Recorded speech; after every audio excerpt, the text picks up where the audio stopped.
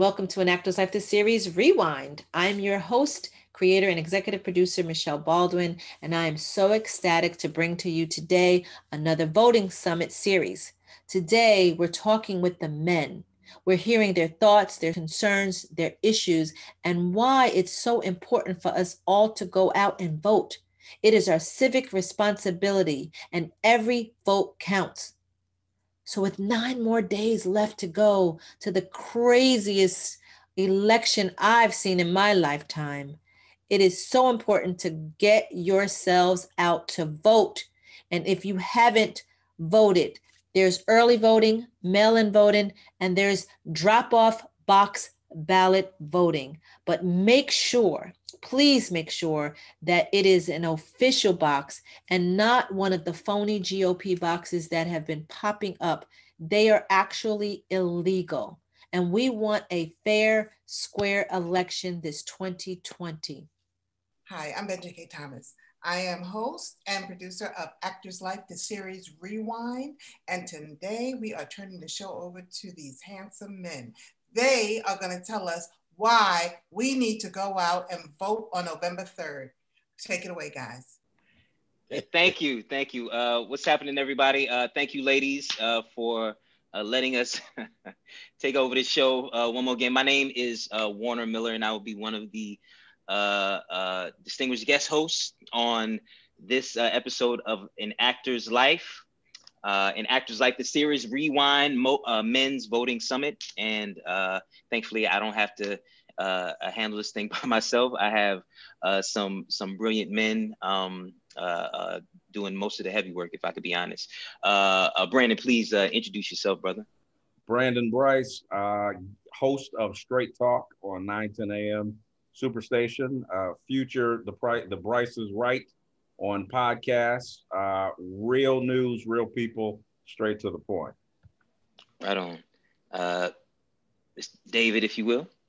David Deblinger. I'm an actor, writer, director, producer, teacher, facilitator, and I have a new podcast episode that I wrote and perform out that's coming out in the next couple of weeks that I'm excited about too. But I'm really excited to be here with all of you today.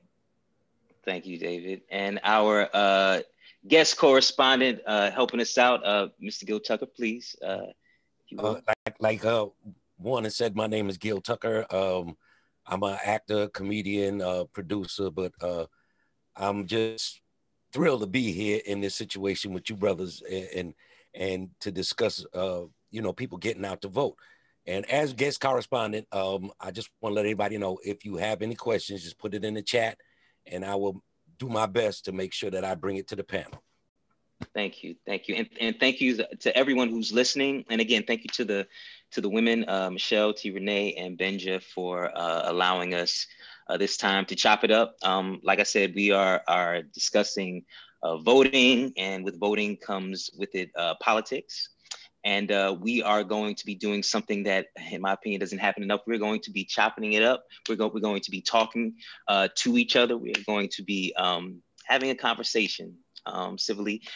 We don't all agree on everything, nor should we, because that wouldn't be the American way. But we are going to do our best to present an informed, understandable perspective to give the reason why we believe what we believe with regard to our positions. So again, in full transparency, I will kind of give you a bit of my, or at least some of my background. So again, my name is Warner. I'm an actor. I'm a father of a 6-month-old, or about to be 6-month-old. I am a husband. And I am a political novice with regard to my understanding, not with regard to voting, which, again, I can't emphasize this enough. Full transparency, our agenda is to get you to vote. Whoever you vote for, that's your business. But we want you to vote because your vote is a voice, and it is an important voice, and that needs to be heard. So with that, we we actually had a great discussion. Wish you could have heard it. We had our kind of barbershop, discussion about it before. But if you can, like, I guess maybe concisely put what your, I don't want to say position is, but let's start with COVID-19. It's a thing. It's a reality. It's happening right now. What would COVID? What are your thoughts and feelings on COVID-19? And more specifically, the government's response, this administration's response to COVID-19, and if that's not hard enough, what you foresee 4 more years of this administration's response to COVID-19 versus Joe Biden's administration's response to COVID-19. So we'll start with Brandon, and then right after Brandon, we'll go over to David. So let me make sure I answer your question, Warner, right. Because it's a powerful one. What are the issues around COVID-19? And one thing that I had mentioned prior is to talk about the fact that COVID-19, in my opinion, exposed what in some cases poor people already knew. When you talk about the lack of access to quality healthcare, I should know because I'm the president of a board of a healthcare clinic in Detroit. And now we're seeing record numbers of people who are coming in that don't have health insurance. It also exposed the fact that minority businesses are fractured. They're fragile. And in many cases, if they don't have the revenues to stay afloat, they're going out of business. We knew that. COVID just fully exposed that. And so I think when you talk about the administration, I don't just hold the president accountable, but I also hold governors accountable. I also hold mayors accountable. Because at the end of the day, the president, the governors, and the mayors, many of those didn't expect. I mean, no one saw a global pandemic or plandemic, however you want to call it or refer to it. No one saw that coming. And so now the question is, if Donald Trump wins re-election, his issue has got to be, he's the president that happens to be leading a nation during probably one of the most horrific pandemics outside of 1918. And he's got to figure out how to get the economy back. He's got to restore, in some cases, a plan of how do you keep Americans safe. But then the other part of that, and I think this is not a Donald Trump or Joe Biden problem, this is a media problem. The media has to be held accountable, where this is not the time for sensationalism. I should know, I'm in the media. But this is a time where people need facts. They don't need the leftist agenda coming from MSNBC. They don't need the conservative agenda coming out of Fox News. They need the truth. And so the challenge is the media going to be held accountable when it comes to accurate reporting? The other part of that, if you have a Joe Biden presidency, he's got to redefine what does it mean to be safe, but also he's got an economy to run, one of the largest economies in the world. And so when you talk about places like Detroit that have taken a very severe hit to this, once he becomes the president, he can no longer go back and blame 45 or Donald Trump or whoever you want. He's got to have a plan to how do you keep commerce and the economy going in this environment, specifically for minority businesses, because those are the ones that are the most hardest hit. He can no longer play the blame game. And so I always say, it's easy to blame someone when you're not in the seat. When you're in the seat, then you got to have a plan. And so I think that will be interesting if Joe Biden does win. And so I think we're in some very interesting times. Warner, you talked about, your daughter earlier. This is the new normal. As much as I miss the old normal, this is the new normal where people are a little bit more health savvy. People are a little bit more conscious of their surroundings. People are a little bit more focused on distancing like we've never been before. And so I think that, as they did in 1918, the difference is, thank God, we've got technology to communicate. They didn't have that when my grandmother was a child or great grandmother was a child. And so I think that, technology will be our key. But here's the other factor. in addition to COVID, and Warner, I know we'll get into this conversation later, the next big issue around COVID-19 is now technology and automation. And how is that going to impact the lives of Americans moving forward?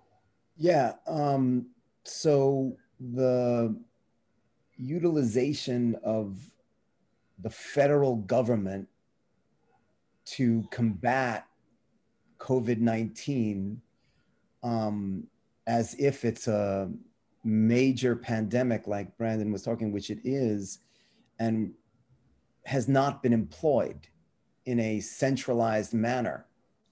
One possibility, it's not, and I think these things are really difficult, but was to create an enormous amount of testing to happen in a great deal with all Americans, basically, and undocumented, all human beings in this country. And my understanding is that our current president did not do that. He did not create a centralized effort. He let governors do it. Some did it in different ways, but he constantly gave a signal to reopen.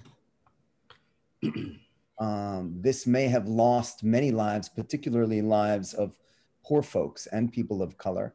I think one thing that Brandon mentioned about technology, and there is obviously such great things, but one surreal aspect to where we're all living as well is the fact that so much news comes from so many places, many of which are online and not from sources with big agendas.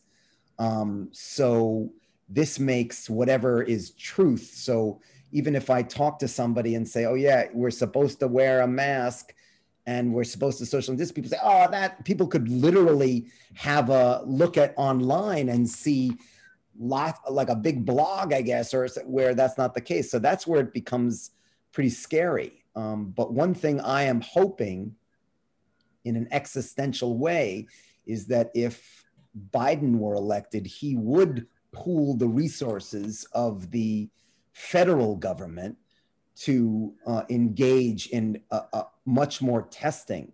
I agree also, though, when it comes to healthcare, for who, this did lay bare enormous inequality, one side of which has to do with healthcare.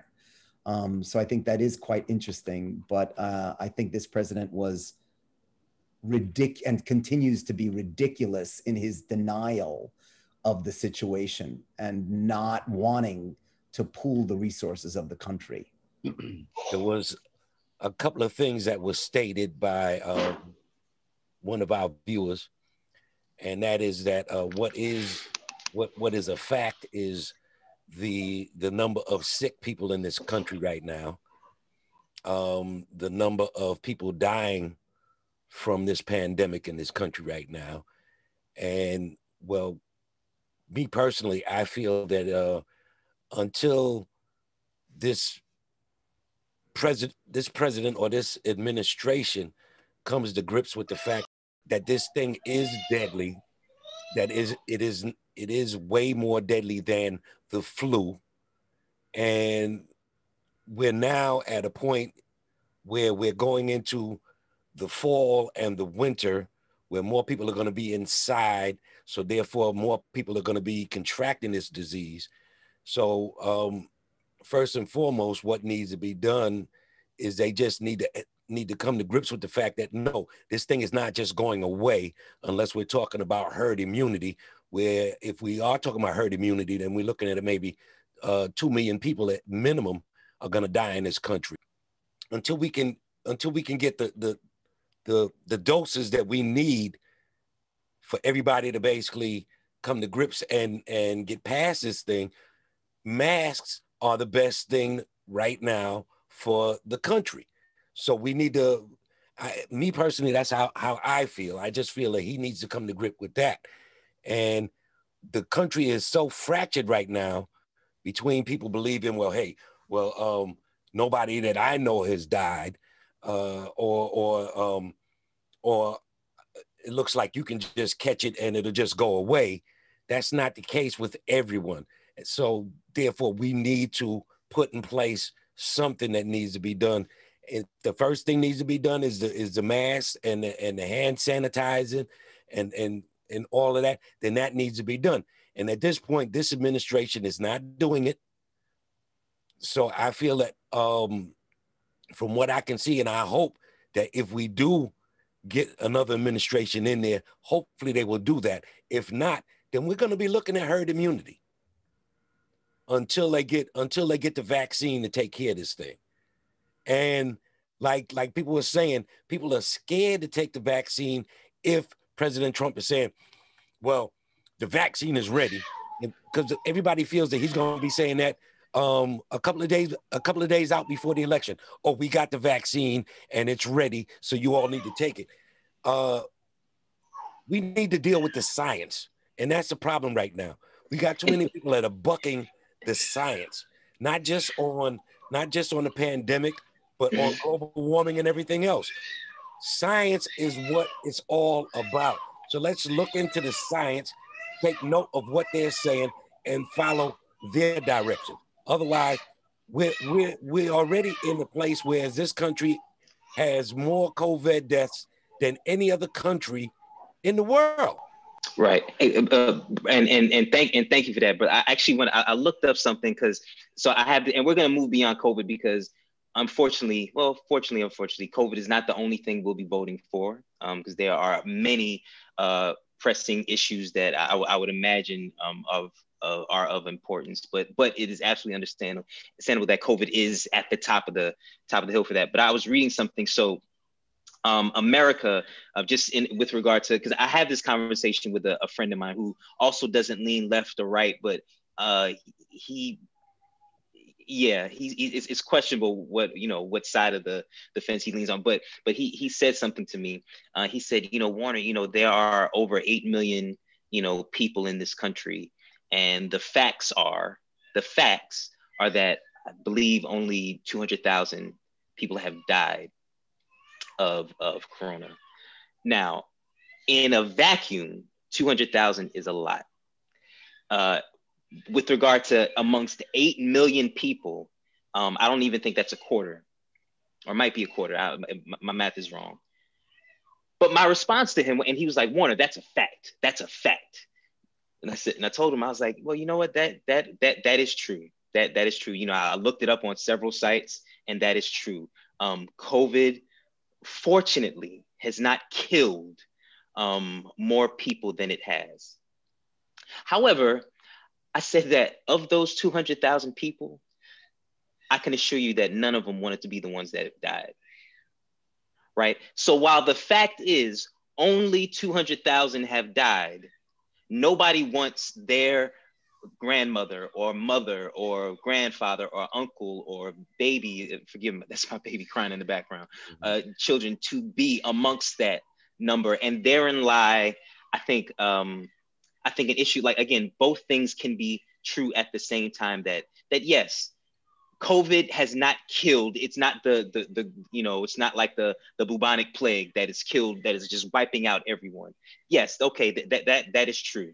But what's also true is that that people are dying, and no one wants to die, or no one wants to have their relative be the person that dies of this. And if there is administration that's telling you that is not as bad as it seems, don't fear it, don't be like this, that can be disingenuous to a family that has lost people or a person to it. But I want to, because there are a lot, and I don't know if we're going to get through all of them. In the last conversation, COVID-19 moved seamlessly into healthcare. But for lack of a seamless transition, I'm just going to do a hard stop. Let's just go into healthcare. So healthcare, and anyone can chime in on this if you have it. Okay, so as our healthcare stands today, to Brandon's, what Brandon, one of the things he said, one thing COVID did do was expose the fact that, a lot of people in poor people, Black and brown people, don't have healthcare at all, which is tragic, or have very poor healthcare.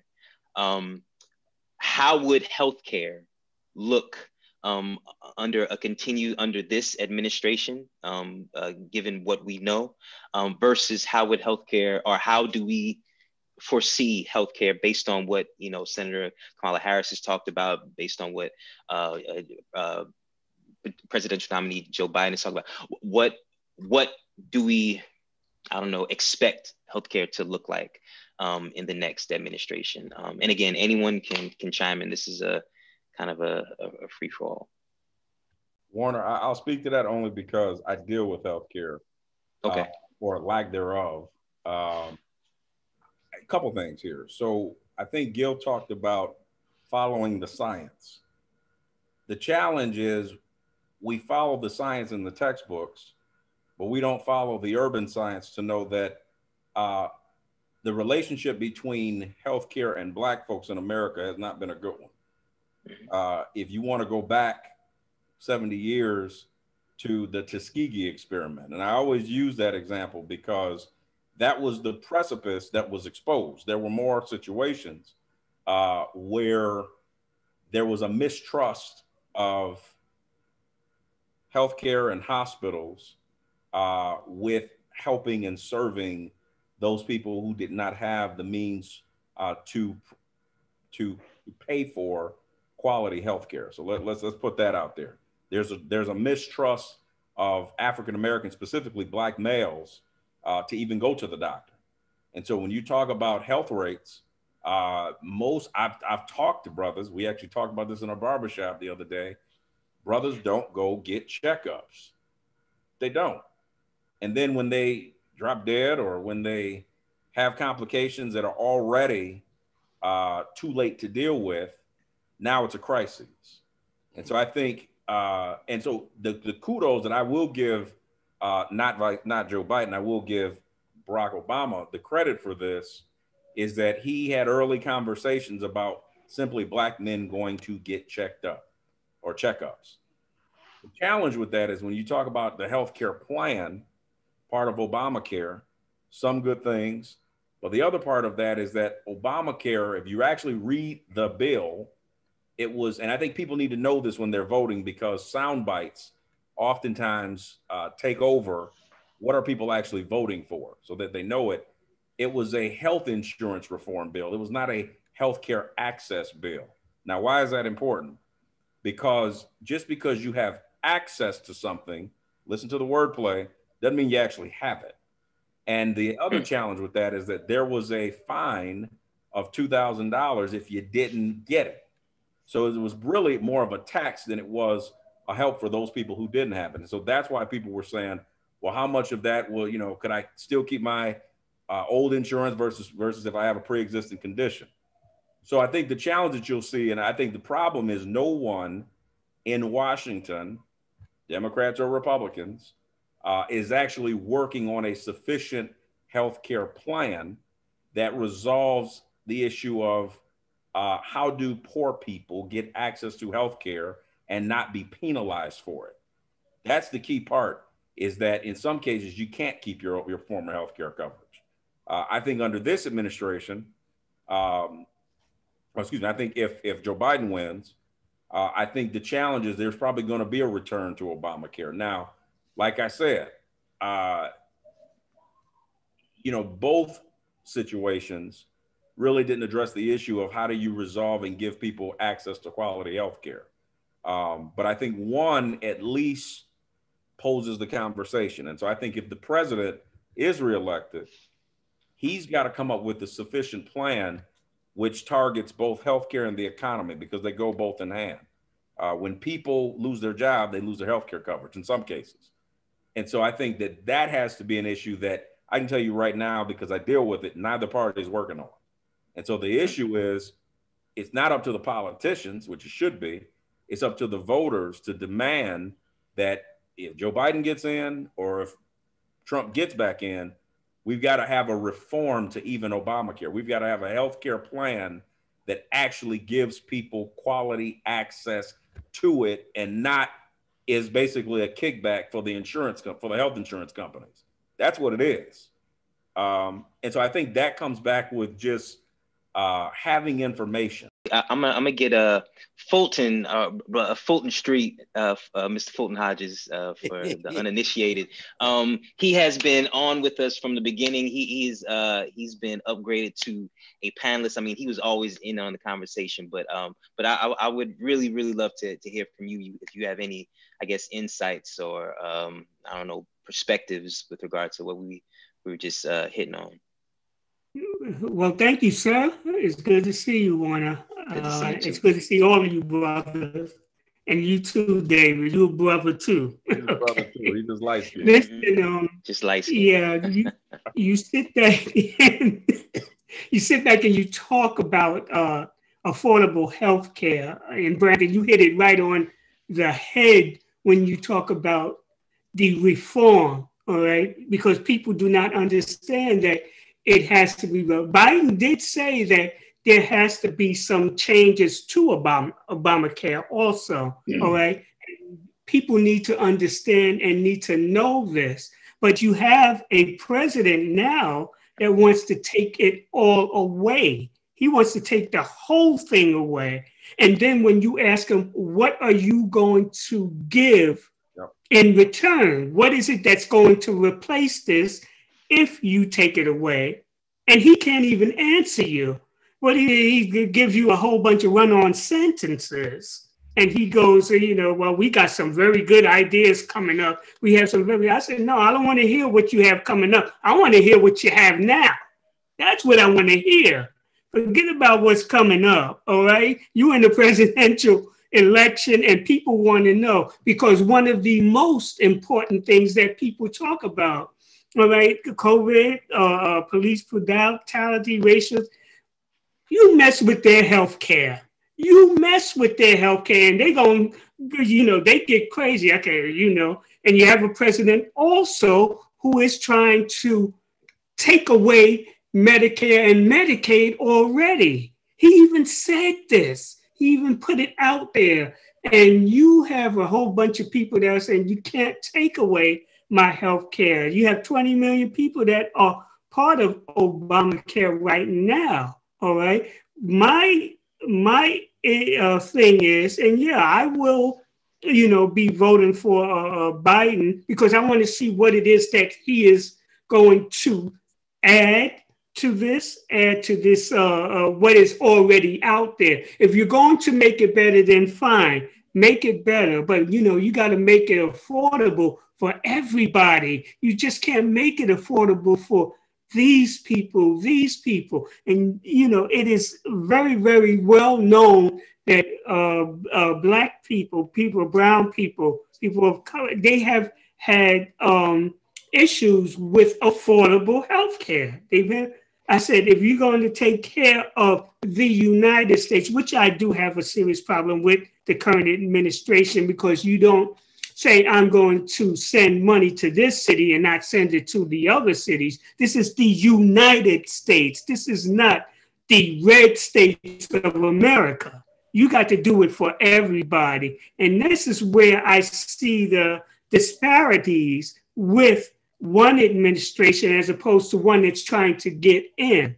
I say, you're not helping everybody. You're only helping for your rich and powerful executive CEOs and stuff, that 1% that we always hear about, that 1%, work for everybody. Because this is what people are voting on. Because I trust the men on this Zoom call. I'm gonna trust that you're gonna give a very honest answer. For the sake of fairness or balance, has President Trump done any redeemable thing during his presidency? Absolutely. The issue is, and if he has, what has it been? I'll tell you what it is. And before I say this, let me put this in context. I am a student of politics and I'm a businessman, and I'm always focused on how are Black people benefiting and moving forward. I think a couple things that the last administration did not do that this administration is doing. One is prison reform. And why is that important?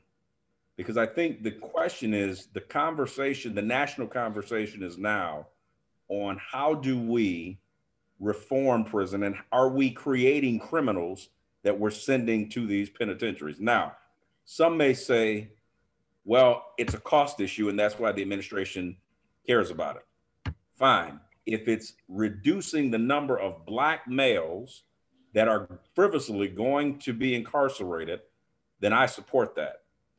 The other thing is it goes back into drug policy.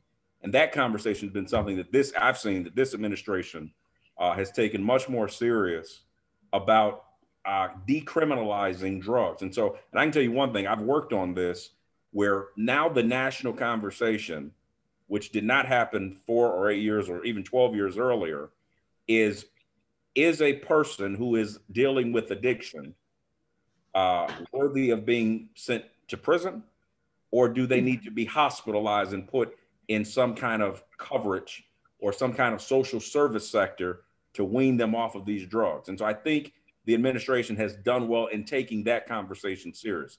The other thing is, and I want to get into, we'll kind of get into this Platinum Plan project because I'll go into it, but when you talk about Black businesses, the SBA 8 years ago took a major backturn, which you would have thought that Barack Obama would have taken supporting and funding Black businesses a little bit more serious than he did. Part of that, some will say, well, his focus was healthcare and that's where a bunch of the funding went. Fine, I get it. But I think when you talk about the state of Black businesses, especially now after COVID, let's look at a couple of things here. And I think this president, I'll give credit where credit's due. These are the 2 or 3 of the things that I will say I like that he's done, is he's highlighted the need for more African-American and more minority businesses in terms of funding them and startup capital. Why is that important? Because most African-Americans, and this now gets into credit, when you talk about collateral and bonding, a lot of these guys can't go start a business. They can't go get a loan from the bank because they don't have the startup costs and capital. And so I think the federal government pushing through SBA has been one factor. But the other thing is when you talk about who hires in the Black community, so let's get deep. Let's talk about Detroit. Let's talk about New Orleans. Let's talk about Chicago. And just real quick, Brandon, I just want to make sure I want to get some other brothers in on this too, because I know they have some. Sure. So go ahead. I'm sorry. Real quick, when we talk about Chicago and all these other urban cities, it's people who technically look like them who hire them. And so when you talk about issues, and maybe this should be much more prevalent in conversations between both candidates, the rate of taxation and what does taxation mean for someone who works on Park Avenue versus for someone who lives in the Bronx? 2 completely different answers. Okay. Mm-hmm. But before, because I posed that same original question to all of you. If you say nothing that's legitimate as well. I just want to say that go ahead. Right quick, that Obama couldn't do a lot of things that he wanted to do because he was handcuffed by the Senate. Not the first 2 years.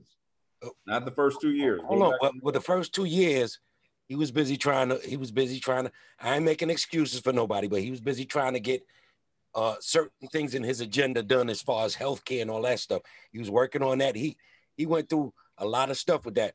But what I'm saying is once the Senate became Republican, mm-hmm. everything that he brought to the table just sat in the Senate. Everything. Mm-hmm. Case in point, look at what happened with the judge. He wanted to nominate a particular judge for he wanted to nominate him, but nominate that judge, but he was handcuffed. He couldn't do anything. All right. So they said from the it's a year of an election, so we're not even going to touch that. Now you see the difference.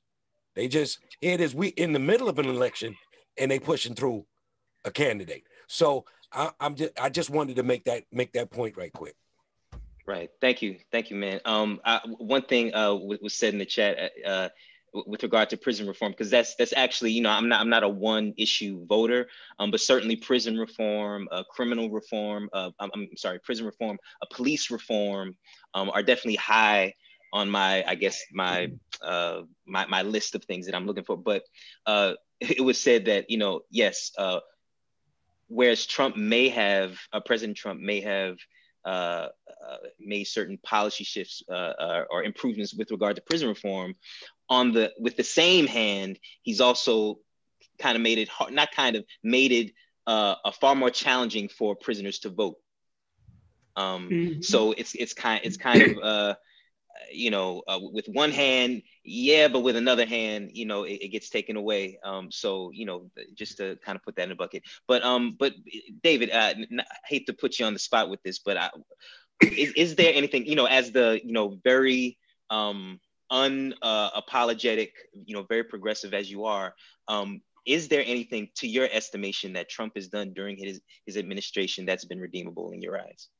I think that there's a lot of information. You said yourself, I don't have a lot of it. I don't think I am as involved in healthcare and in many issues. And also I do have a business, but I don't think I'm the kind of businessman that Brandon is and have the energy for that.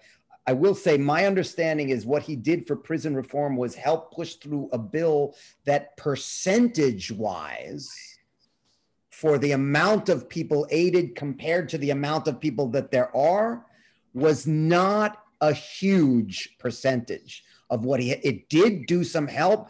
My also understanding when it comes to a larger issue of for-profit prison, which is much bigger, which has to do with business and money and unbelievable abuses and lack of care for the topic of whatever you want to say of it, of rehabilitation, or the topic of human beings incarcerated, but has much more to do with money, and then has also been involved in for-profit for detention facilities, for what's gone on with immigration. It is a huge amount of things this man has done that weren't, many of which were not a big departure though, from before him. So what I want to say is that there was a partial thing that I do think he did something good in helping that bill be pushed forward. That came from some person of color who Van Jones. Yes, that spoke to him. But this man doesn't care. I mean, I just feel like it's so obvious. This guy doesn't care about anything but his own ego. I mean, he's got some serious emotional problems. Besides that, though, I wanted to just put because we were talking about healthcare for a moment too, and my understanding is if Obamacare just went away, there would be millions of people that would have nothing, whether you want to call what they have now quality or lack of quality, they would have nothing. But besides, and I think that's the case if it were to, and like Fulton was saying, there's been nothing put forward to replace it except talk. And again, this guy I don't think cares at all. I do want to go back though for a second, just around being the most powerful, richest country in the world, and then having a number of other countries that are smaller, many of which have less people of color in them, like Scandinavian countries, you know, where the longevity age, people living longer lives than in America, where people have healthcare, Medicare, like for every individual, that it's a right for people to be able to be healthy. And that it's not where some people, if they have money or they own a business or this or that, they can live when they have cancer. And this is where I just don't understand why people would not believe, if so many other countries have done it. Not that it's easy, and not that Canada is paradise, but right to our north, why can't everybody get health care? Why can't being a human being here make you deserve to have a doctor without having a job connected to it? And this is not what Biden wants. He maybe wants to expand and maybe lower the age, I believe, of Medicare, I think. But so, and the last thing I just want to say that, you know, I never knocked on doors or gave money before Obama's first election. And I was excited, and I saw I live in a Caribbean American neighborhood in Brooklyn. There were long lines, people 95 to little kids on these long lines. There was so much energy behind him. And I was so excited. And I thought, wow, what if this guy brings this energy into volunteerism and activates this so everybody in the country gets on the street to make change? Obama put Wall Street types all through his cabinet. Income inequality did not decrease.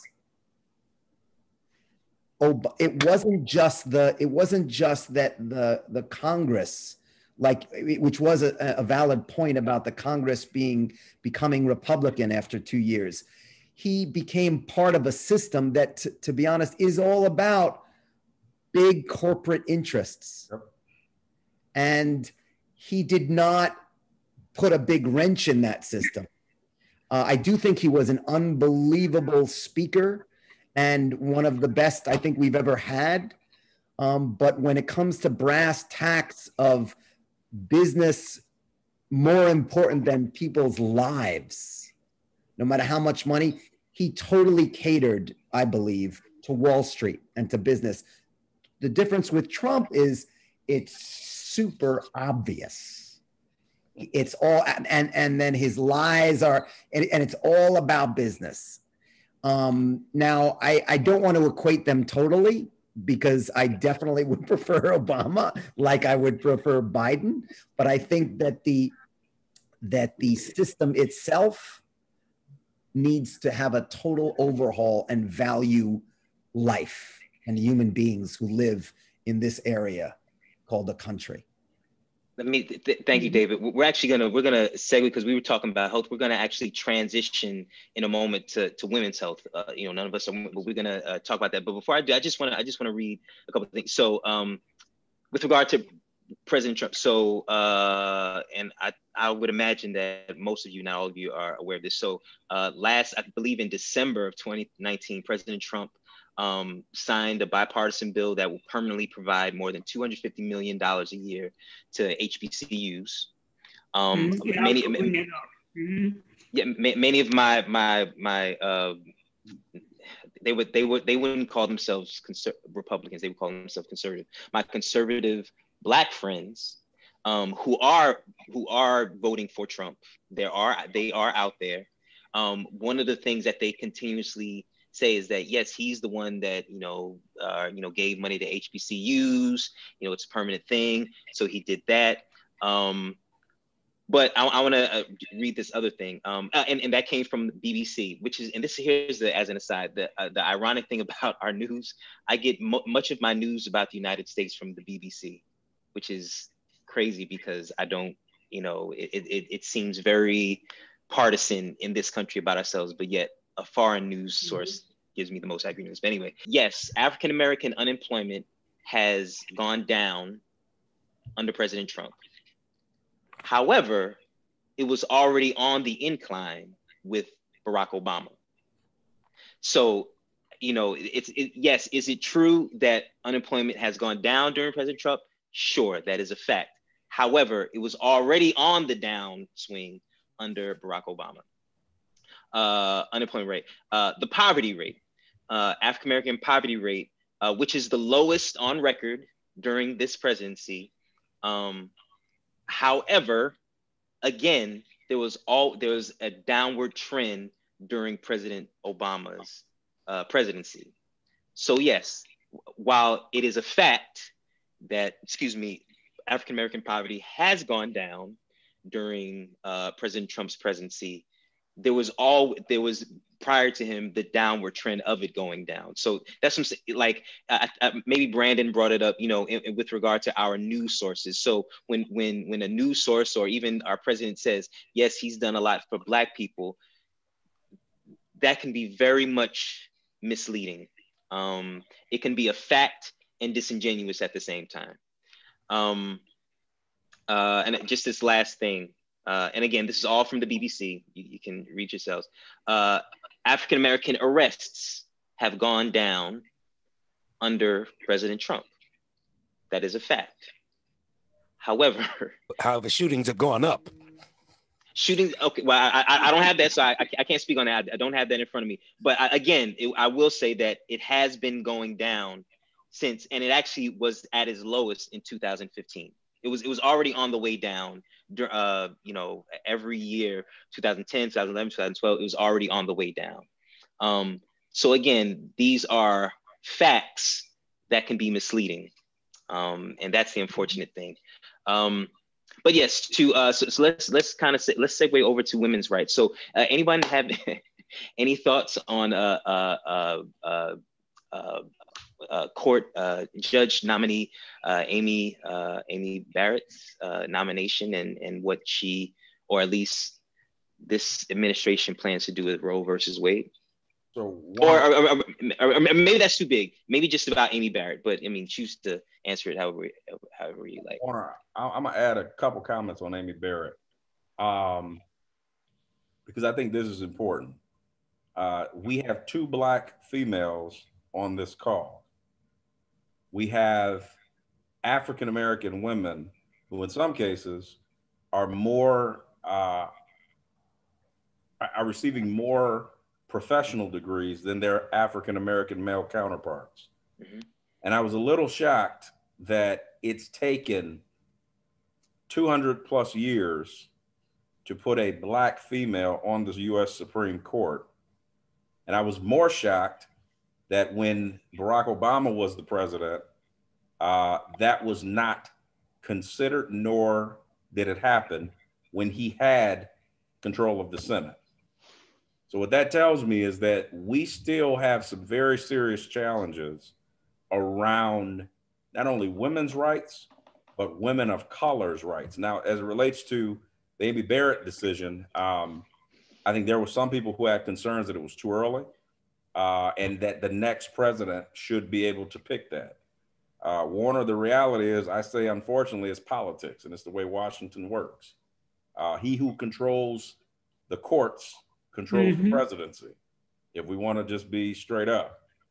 And so I think that was the bigger issue. But I also looked at it to say, I actually think it was a blown opportunity for the president, that if he really wanted to make an impact, wouldn't it have been nice for the President Trump, whether you love him or hate him, to say, I put the first Black female on the US Supreme Court?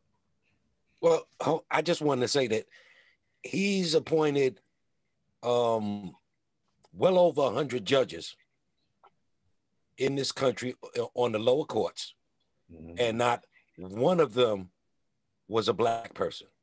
I just wanted to get that out there. Not one of them was African American. Period. By he, are you speaking about the current president? I'm talking about the current president. He put, okay. I think it's close to 150 judges in the low. 220. Michele is saying. Okay, all right. Oh, damn! I didn't even know it was that many. But what I'm saying is, I knew it was a stark number, and all of them are conservative judges, and not one of them was Black. He put some women in there, but not one of them was a person of color. Period. And to Brandon's point about former President Obama missing the opportunity to put a Black woman. I mean, he did put Sonia Sotomayor. She's not Black, but she is a woman of color. And there's a difference. But he did appoint a woman of color in the Supreme Court. Yeah. But let me just add something to this, because Brandon had picked up on a great point. Okay, and this goes all the way back to the voting thing that we're talking about right here and now. If you did not sleep on, I don't know when the midterm elections was in 2014, 2000. If you did not sleep on that, you wouldn't have had a Republican House and a Republican Senate. A lot of people did not think it was important to vote at that particular time. They said, well, it's not the presidency, so I do not have to vote. And that just want to spiral also back to what's one of the things that Brandon said. If you are going to vote, you do not just vote for the president. If you want change, you got to do senators, you got to do the congressmen, you got to go all the way down into what people are running these cities. Okay, the attorney generals, you got to make the change all the way down the line. You don't just go into the booth and say, I'm just voting for the president and forget about everybody else. Okay, because that effectively is where the change comes. I'm sorry, you can go ahead. No, thank you. You got to vote top to bottom. You're right. Right before, and again, if anyone has any, anything to say with regard to the prospective Supreme Court, Amy Barrett, please speak up. But go ahead, David. She, my understanding is her answering the questions around things like Roe versus Wade, around whether or not there is such a thing as voter suppression right now, and meanwhile we have militias with guns, white supremacist, admittedly organizations standing with these big fucking M51, whatever they are, and she basically said, I can't talk about it, and said logical things that a judge would say about every case is different and I have to listen to this, but she wouldn't even acknowledge the fact that, and besides that, another little issue that these domestic terrorists, white supremacy organizations are the majority of literal murders going on, and they're all over the place, and it's been around for forever, and this administration, this president has constantly tried to bring up Antifa leftist.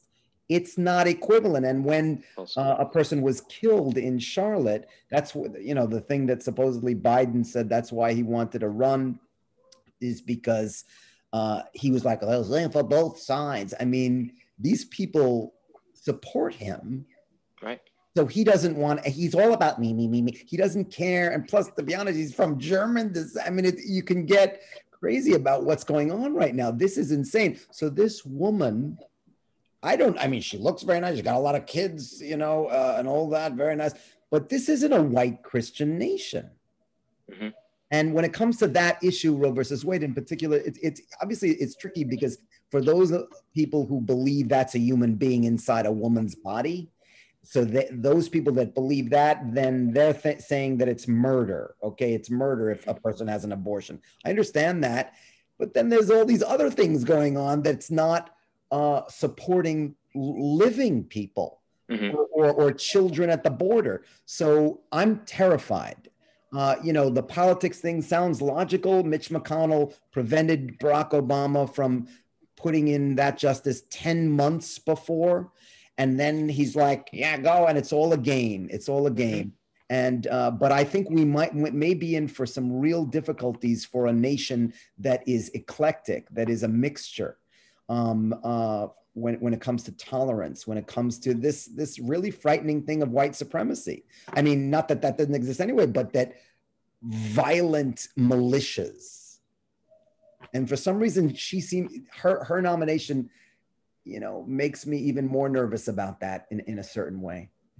And I get that. As we move on to the next thing, I again, like you, David, and again, I would still concede that you probably are more astute with regard to different policies, but just on a very base level, if a person, particularly a person in power in leadership, doesn't even submit that there is a problem, that can be a very frightening thing and alarming thing for the people who are dealing very intimately with those problems. So, you can't heal a thing unless you say it is there. and if you have these people in leadership that won't even concede that, oh yeah, that is a thing, systemic, racism is a thing, or even just because I know that's a debatable thing, but even the need for police reform, or though if you're even unwilling to concede that is even a thing,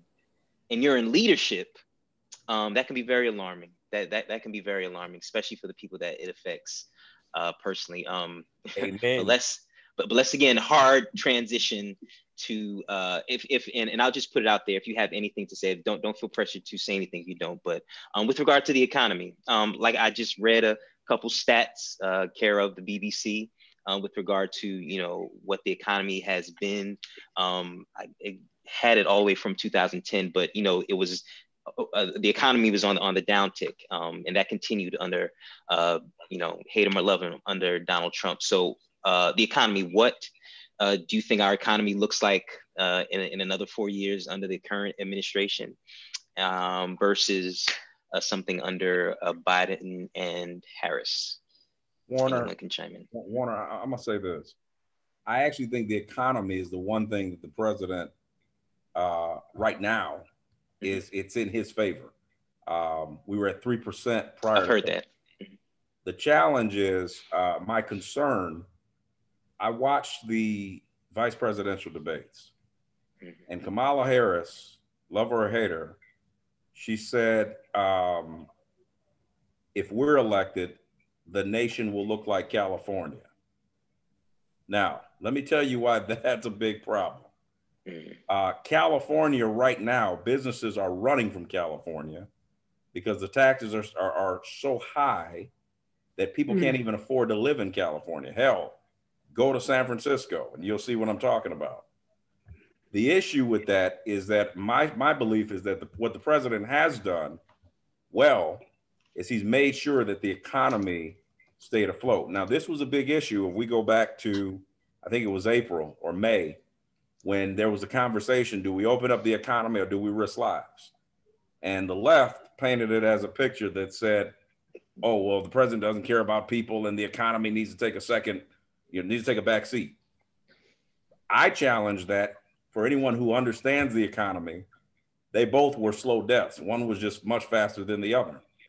Because when you talk about the economy, let's think about what that means. When a person cannot afford to feed their family, they're at risk. When a person loses their job, they're at risk.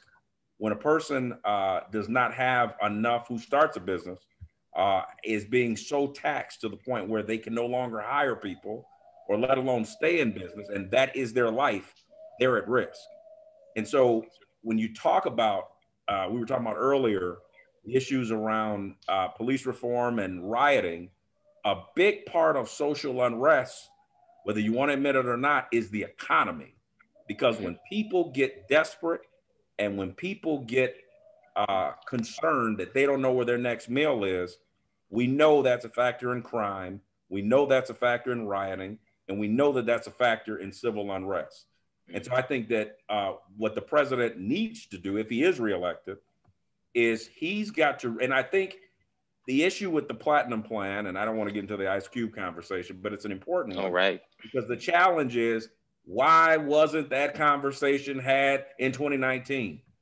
Why 2 weeks before the damn election? Even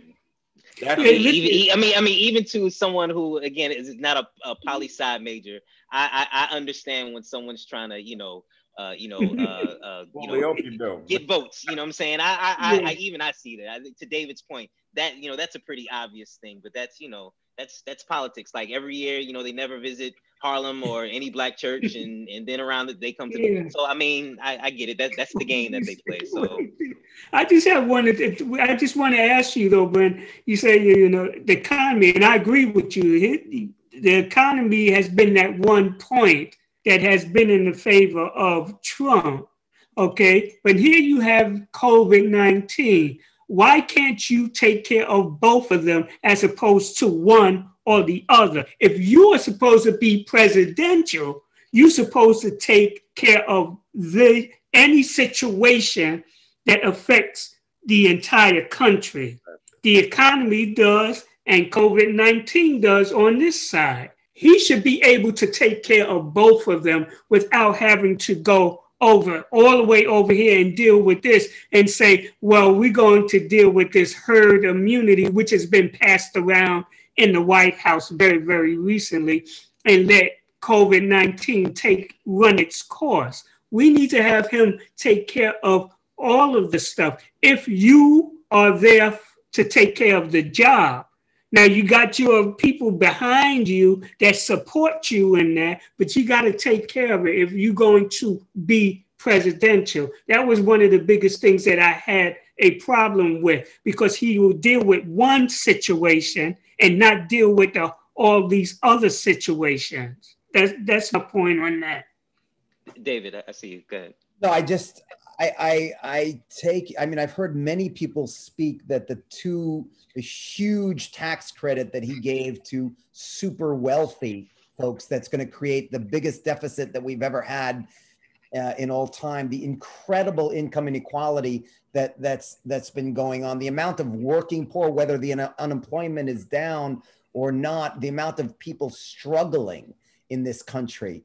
And you saying the economy, Brandon saying the economy was great. He's done so well with the economy. When you look at the numbers of actually human beings and people of color in this country, and I understand what you're saying, Warren, I guess about the lower of poverty, but the gap going bigger and bigger and bigger. I don't know. And the intelligence and his total around making decisions in general, part of me has no idea what you're talking about when you're saying this guy is the genius of forgiving the economy, when we'll have the biggest deficit ever, that he gave all this money. There was a smaller amount to some people, but and then also when it comes to dealing with COVID, when it comes to creating jobs like FDR did during that depression, that Great Depression, that galvanized the economy at that time, taking huge steps, like I said, with the government to maybe create testing or do things that would provide a huge amount of jobs. I can't imagine that would be a bad thing for this country. I don't know how successful or not it will be, but I know that this man doesn't give two hoots about poor people, about working people, or obviously about people of color. He only thinks about himself. And yes, part of that is about money. And the country's not a business. It just isn't. It's different. It's a different animal than pure zero-sum gain about money. It's also about humans and about education and creativity and culture. And I mean, he wanted to get rid of the National Endowment. He talks about getting rid of PBS. He doesn't, and then when it comes to education, these privatization of schools. I mean, there's so many, it's a joke, all the people that he's appointed to, for the Food and Drug Administration or for the Environmental Protection Agency, people who have said we should get rid of it are now in charge of it. And they're all like lobbyists for big corporations. And how you could sit there and think that this man is somebody who obviously care about people of color, care about Black and brown people, how you could possibly think that this person should even be in the same sentence as somebody that is an option. I really don't understand. And before, because I know you, Brandon, want to speak to this or maybe speak. I'll say this, David, and again, I didn't begin this version of our discussion by saying it, but I'll say now, I don't lean, depending on the topic, is the way that I lean with regard to my political affiliations. I regard myself as politically homeless, and with that, during these times of years, I get into conversations with friends because of the circles I run in who are left-leaning and right-leaning. And the irony is, to my left-leaning friends, they assume that I'm right. And to my right-leaning friends, they assume that I'm left. And I don't do that purposely, but if I don't affirm one thing wholeheartedly, then the assumption is that I must be playing for the other team. But to the point that you made, to what you said, David, I know, so my Black friends And granted, they're not the closest, but the people who I would, associate with and talk to, the ones that have or would vote for Trump, one of the reasons is with regard to what you just said. How could you vote for someone who doesn't care about Black people or have their best regard? One of the things that they've said is that he doesn't have to care, but he's a businessman. And and me as an entrepreneur, I'm talking to them. Me as an entrepreneur, listen, he doesn't have to, it's about business, and being an entrepreneur, and he gives me the best, tax breaks and these sorts of things, and that sort of thing is about business. The social stuff, that's whatever. Me trusting him, as a human being, that's whatever. It's about business, and I trust as a business. And that's would be that would be a retort to what you just said. Want to really quick. I just want to respond to that. Go ahead. I'll say this, David. I myself, as an independent, I'm a businessman, and I'm a person that believes that for far too long, and I'm speaking as a Black man, the Black community has been so heavily socially focused on social justice that we haven't even touched the surface of the economic justice conversation, going back to the second thing King was talking about 3 days before he died.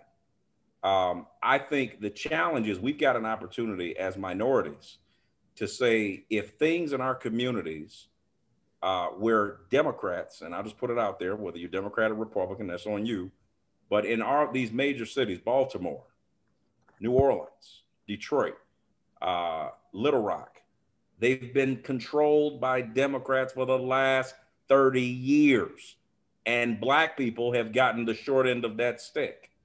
So the challenge is, and I'm not saying one party is better than the other, but the opportunity now is, I think this is an opportunity, whether you support the president or you don't, to say, if it's not working, it's time to change it. And I think the opportunity here, just moving forward before we close, is it's an opportunity where I think now, not only is it important for people to vote, but it's important for people to start taking responsibility for their own communities and saying, if my schools are trash, it's time to fix it. If my mayor is not doing what I need to do, it's time to throw him out. If my congressperson is more focused on the country club than the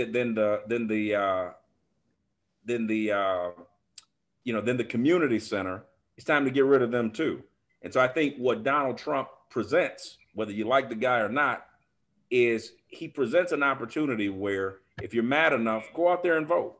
Or if you're happy with the situation and you're starting to see changes, keep the person you got in the White House. The bottom line is, get out and vote and be proactive and stop just running your mouth. Yes, and that is the perfect segue to so we're going to close now. We could literally, and because I'm sure many of us have been in these conversations that have lasted hours, much to our chagrin probably, but we're going to close. But I would love for you, because again, as you said, it's about getting out to vote. It's truly is about getting out to vote. It's become cliche now, unfortunately, but truly your voice, your one voice needs to be heard. It truly, truly does. And your voice decides futures, and the stakes are that high. So if each of us would, as we close, maybe give a minute and a half, 2 minute exhortation, last words, what you would like to leave this conversation with, I would ask. Let's start with Mr. Tucker, since Oh, all right. I put you on the spot. I'm sorry.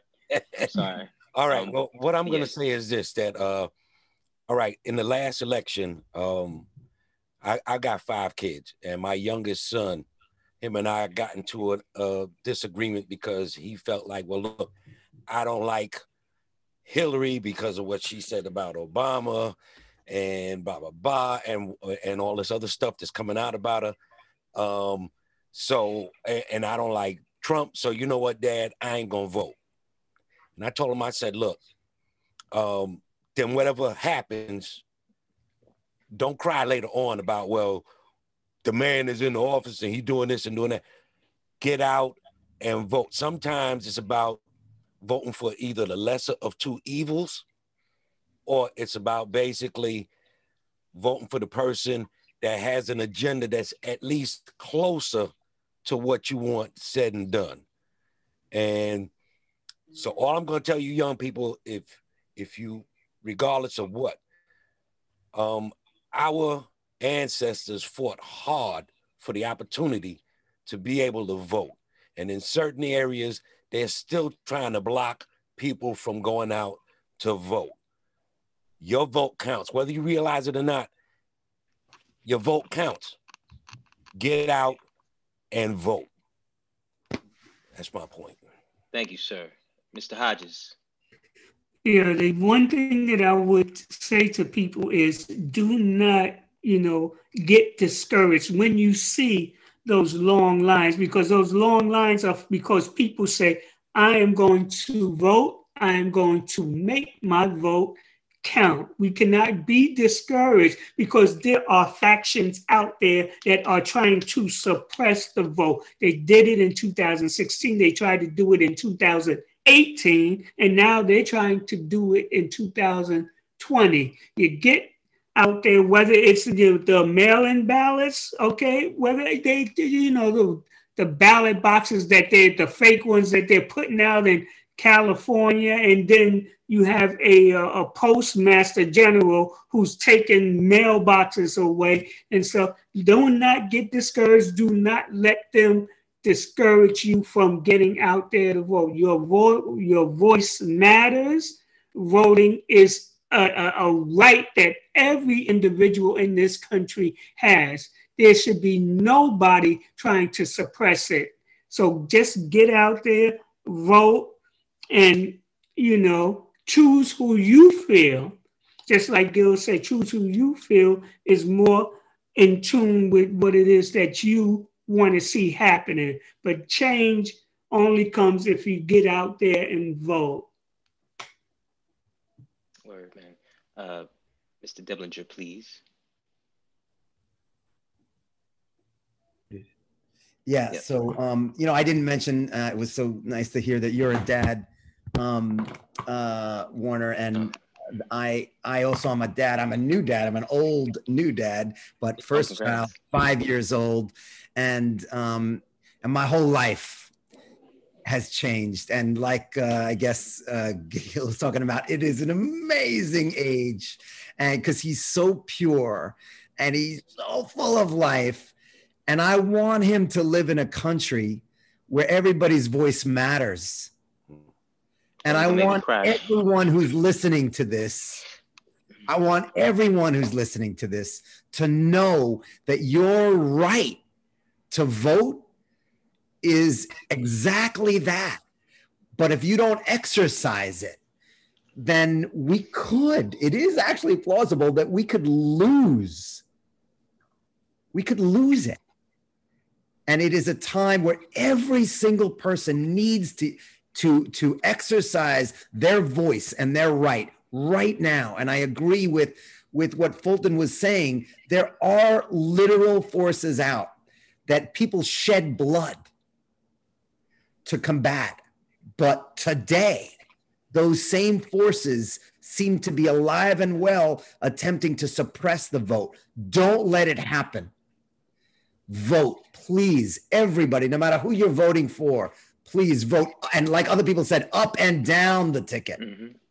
Thank you so much for doing this. Everybody, please, thank you so much and for inviting me to be part of it. I appreciate it. Thank you. Mr. Brice? Mr. Brice. Civility is something that, in addition to voting, we need to get back to. And so I tell everyone who's listening to this this conversation that take the time to vote. And if you don't agree with somebody about their vote, take the time to have a conversation, why or why not. We all think differently. We all may have different opinions, but in the end, we are all Americans. And the reality is that civility is that thing that keeps us safe at night. And so I would say take the time to vote, do your research, and vote, because there are, the tale of two Americas is we could one day wake up and our civil liberties are gone. our rights to freedom could be gone. And so knowing that it's not important who you vote for, but vote for someone. Thank you guys. Thank you so much. I'll essentially, you guys said everything that was on my heart and mind to even touch on. So I'll just add this little bit. You know, there's a passage that says, you know, be ready in all seasons to give reason for the hope that is in you. And I put that on voting too, like everyone said, vote. But I would also add in there, as much as you can, give reason, undergird your voting with information. Now, there's a lot of information out there. I get it. And it can be overwhelming. I totally understand that. You know, we're not poli-sci majors. We're not, you know, brilliant, you know, professors. So I get it. But there are some things that you hold near and dear to you. Listen, we live in an age of information. Get some good information. Understand what these two candidates or political or, you know, factions, you know, believe, and vote accordingly. You know, because the information is out there. So with your voting, add some understanding with your voting, and proceed that way. Thank you guys. Thank you for all your. I just want to say right quick, be careful, because there is a lot of misinformation out there. 100%. So do your research. Make sure you know exactly why you're doing what you're doing, why you're voting for who you're voting for, and not because of listening to this misinformation that's out here, because they are trying to basically steal your vote any way they can. There are extremes on both sides, so, you know, try to, you know, just be informed, not to beat a dead horse. Thank you guys. Thank you, gentlemen. Thank you, lovely women, queens, for allowing this time yet again. Thank you, Queen. And maybe we've been good enough to warrant another revisit of this men's summit. But until then, have a blessed weekend. Enjoy these months heading into it best you can, this crazy season of everything that's happening. Try your best to enjoy it, and go vote.